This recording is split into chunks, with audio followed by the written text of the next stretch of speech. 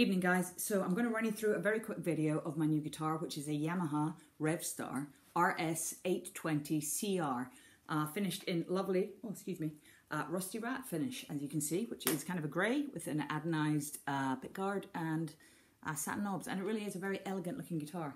I never thought I'd own a grey guitar, but this really is lovely. So I'm going to run you through the neck humbucker, the two humbuckers together, and then the bridge humbucker. I'm going to do this, play you a song that I've written for my band, and the reason I'm doing that is that I think it shows off the different pickup options on this quite well, and I will switch between them and give you a shout out when I'm doing that as well. I'm not going to sing, so you're spared, and that's probably a good thing for everyone, really. Anyway, this guitar also has another feature that I'm not going to show you today, but I'm going to mention it. So on the tone knob, you put it up, and it's what Yamaha are calling a dry switch. And essentially what it does is it re-EQs the pickups in a really cool way. Rather than turning them into sort of single coils like a Strat single coil, it kind of refigures them into being a P90. So sort of more of a mid-pronounced sound, tightens up the bass, really makes them cut through a bit better. But the really cool part is that, unlike most pickups that you split, you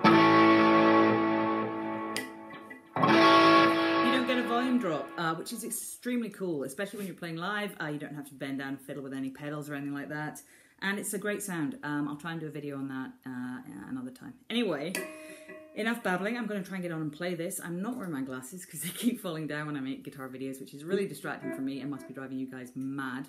Also, I should comment by way of a disclaimer that I can't comment on whether wearing an old hoodie and a pair of Marvel Spider-Man pajamas affects tone in any way, but I'm sure there are people out there much more experienced and better able to answer those kind of questions than I am.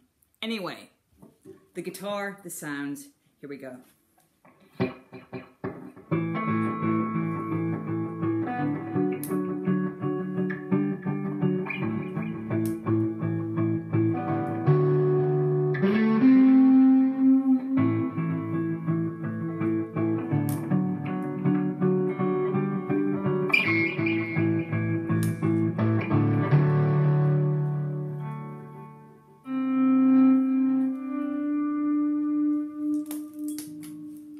Middle.